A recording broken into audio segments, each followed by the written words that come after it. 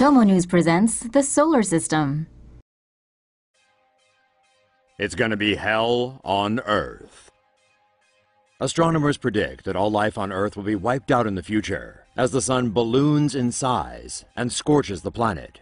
Using the world's most powerful radio telescope, scientists forecast that within 5 billion years, the sun will grow into a red giant star, 100 times its current size. The sun will swallow up and destroy its two closest planets, Mercury and Venus. All life on Earth is likely to be destroyed, but there is a possibility the rocky core of the planet could survive. In 7 billion years, the sun will then experience intense loss of mass due to strong stellar winds that will see it evolve into a tiny white dwarf star. If the Earth's rocky core survives, it may continue to orbit the white dwarf star. The white dwarf star will be similar to Earth in size, but much heavier. 1 teaspoon of its matter will weigh about 5 tons. The astronomers' conclusions are based on examining an evolved star 208 light-years away from Earth, which 5 billion years ago was very similar to our Sun. The scientists say an object orbiting that evolved star is likely to be a planet, and further study could offer unique insights into Earth's eventual fate. Forever, forever, diamonds are forever, forever. Diamonds big enough to be worn by Hollywood film stars could be raining down on Saturn and Jupiter. Methane gas is found in the atmosphere of the solar system's 2 biggest planets. It all begins in the upper atmosphere, where lightning turns methane into soot in the thunderstorm alleys. As the soot falls, the pressure on it increases. After about 1,600 kilometers, it turns to graphite. The graphite hardens into diamonds as it continues to fall for another 30,000 kilometers. The pressure and temperature are hellish. These diamonds eventually melt into a liquid sea in the planet's hot cores. Maybe this will give De Beers the opportunity to send missions to Saturn to go find diamonds. Mercury about to make a rare appearance across the sun's face. Our solar system's smallest planet will be visible on Monday as it passes between Earth and the sun, a rare spectacle that only occurs a few times a century. While the Earth takes 365 days to orbit the sun, Mercury only takes 88 days to make the journey. Skywatchers worldwide will be able to witness part of this voyage on Monday. Mercury passes between Earth and the sun 3 times a year, about every 4 months.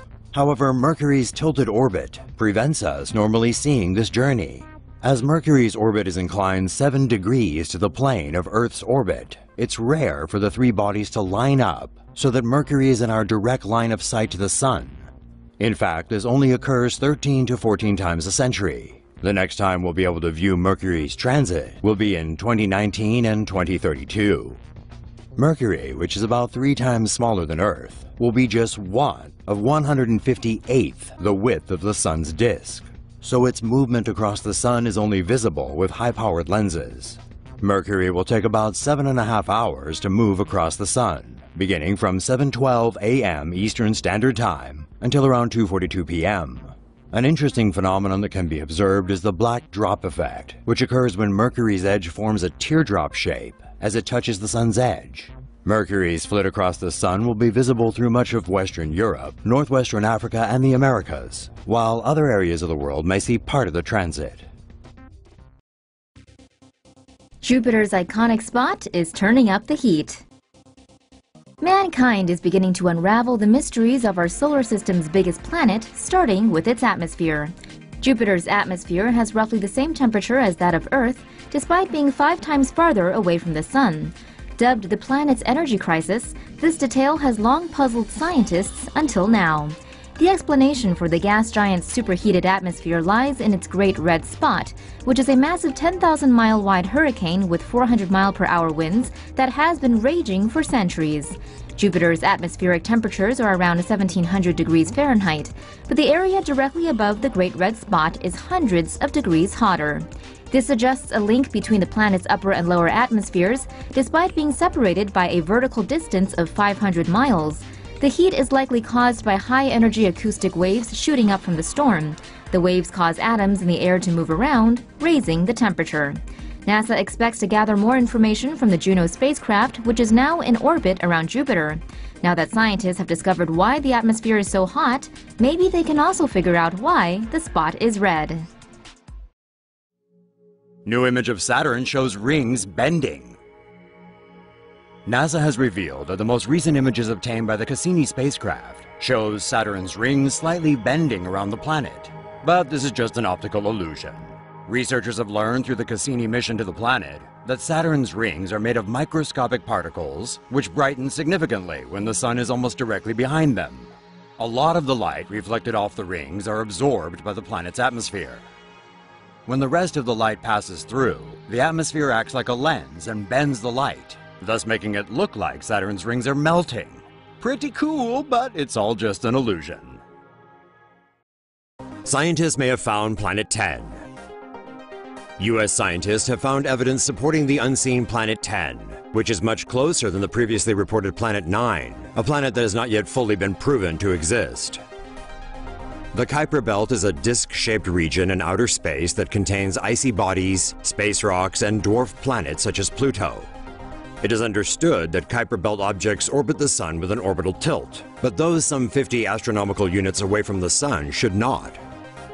However, researchers have discovered that a group of Kuiper Belt objects located between 50 to 80 astronomical units from the Sun are tilted away from the invariable plane by 8 degrees, suggesting a large object with sufficient gravitational influence is causing this warp. Experts believe the unseen object is possibly as massive as Mars and is roughly 60 astronomical units from the Sun on an orbit tilted by 8 degrees to the average plane of known planets. Planet 10 is theoretically much closer to Earth than Planet 9, the hypothetical planet discovered in 2016. Planet 9 is predicted to be the equivalent of about 10 Earth masses and located between 500 to 700 astronomical units from the Sun. Pluto may be home to ice-spewing volcanoes. A probe has found evidence of cryovolcanoes on Pluto's surface, suggesting the dwarf planet may not be as inactive as scientists originally thought. When NASA's New Horizons spacecraft flew past Pluto on July 14th, it scanned the planet's surface and has slowly been transmitting data back to Earth.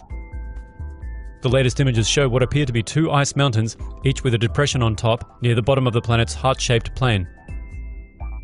The volcanoes, informally called Wright Mons and Picard Mons, are about 100 miles across and 2 and 3.5 miles high respectively. Unlike Earth volcanoes that eject lava, the structures on Pluto would likely release an icy slush containing nitrogen, ammonia, and methane. Geological activity on the planet's surface indicates an internal heat source, possibly radioactive elements in its core. With only 20% of New Horizons data downlinked to Earth, scientists need to wait for the remaining pictures and data from the July encounter to confirm cryovolcanism on the dwarf planet. NASA's New Horizons mission reveals how weird and unique Pluto really is. Pluto, the small icy celestial body at the back of the solar system, was downgraded from a regular planet to a dwarf planet in 2006. It has been known as just that for years, the planet that never was. But NASA's New Horizons mission, launched in the same year that Pluto was ripped of its planetary title, performed the first flyby study of Pluto and revealed that the dwarf planet's surface is surprisingly complex and unique. Pluto's surface differs from place to place. Areas are dominated by ice made from methane in some places and nitrogen carbon monoxide or water in others. A heart-shaped region on Pluto, known informally as Tombaugh Regio, is made up of ice containing mostly nitrogen. Within the heart, there's a frozen plain scientists dubbed Sputnik Planum, a smooth, icy terrain made up of polygon-shaped hills divided by troughs. Parts of Pluto's surface also contain many craters, suggesting that the surface was once geologically active. The flat landscape of the plains are interrupted by the towering peaks of two of Pluto's ice volcanoes, the 2.5-mile-high Wright Mons and the nearby Picard Mons. Pluto also has a dark region. It's dark because the surface is covered by tholins, which is the byproduct of atmospheric nitrogen and methane interacting with ultraviolet light. These observations and many others made during the New Horizons mission were published online Thursday in the journal Science, shedding new light on the remote dwarf planet. Details emerge about the mysterious Planet 9. Although no one's actually seen the planet that supposedly lurks in the outer solar system, planetary scientists at the California Institute of Technology presented evidence for Planet 9's existence in January. As a spacecraft orbiting Saturn recently returned with even more observations that support Planet 9's existence, evidence seems to be mounting that a mystery planet truly does dwell out there. Scientists first predicted the possibility of Planet 9 after noticing dwarf planets in our solar system's Kuiper Belt had orbits that clustered toward the same direction. This strange alignment is best explained by a sizable object whose gravity tugs the dwarf planets into place. Its orbit is larger than orbits of other celestial bodies that we're more familiar with, completing a full orbit around the Sun every 20,000 years. To achieve the observed gravitational effect, Planet 9's diameter is probably around 4 times the size of Earth's. Its mass is approximately 10 times the Earth's mass. Scientists speculate that the planet is probably an ice giant similar in composition to Neptune and Uranus. Planet 9 appears to be nearer than scientists originally thought. It could come to as close as 200 times the distance between Earth and the Sun, or 200 astronomical units.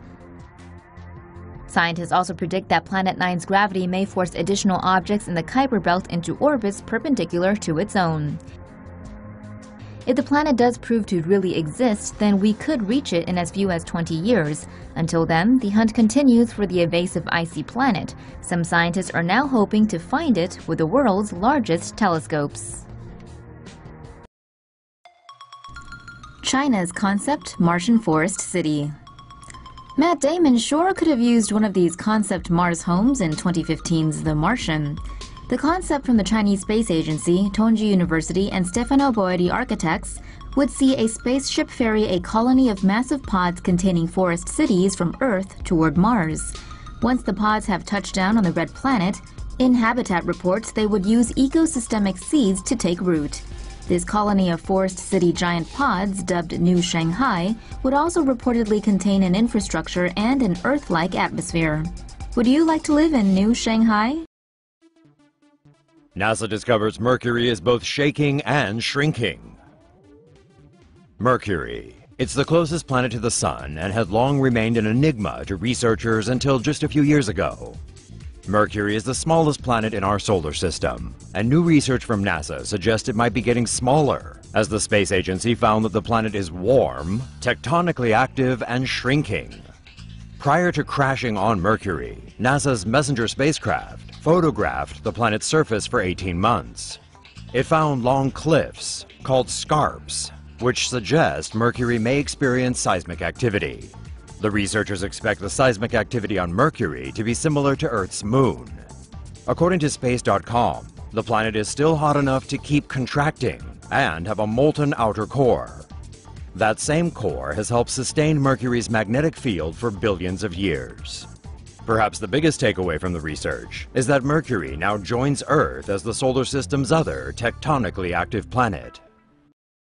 What's hiding on the dark side of Venus? For the first time ever, scientists are studying Venus's mysterious night side and have found that it's vastly different from its day side. It takes Venus 225 days to revolve around the Sun and 243 days to fully rotate on its axis. As a result, night and day on the planet last longer than on Earth. So far, the day side has been studied extensively, but the night side has been notoriously difficult to observe until now. Venus's atmosphere consists of strong winds blowing 60 times faster than the planet's rotation. This super rotation has been assumed to be uniform in both sides, but new data shows the winds are more chaotic and irregular on the night side. Night side clouds formed large, wavy, filament-like patterns, not seen in day clouds, and are dominated by stationary waves, which remain still and do not move with the atmosphere. Stationary waves are thought to form specifically over steep mountainous areas, but were recently detected in the planet's southern hemisphere, an area with low elevation. The waves were likewise assumed to be rising up through the cloud from the surface, but were mysteriously missing from the lower and intermediate cloud levels. Scientists have yet to explore what this means, but will likely need to come up with new, updated models of Venus to help them figure it out. A US astronomer has discovered a new moon around Neptune. Neptune is the outermost gas giant in our solar system, nearly 4.5 billion kilometers from the Sun. The new discovery, currently known as S2004N1, is Neptune's 14th known moon. The discovery was made after the astronomer obtained a circular orbit of the new moon through tracking the archival Neptune photographs taken by Hubble Space Telescope. The moon appears to be the smallest moon in the Neptunian system, with a diameter of only 20 kilometers. The moon had gone unnoticed when NASA's Voyager 2 spacecraft flew past the Neptunian system in 1989.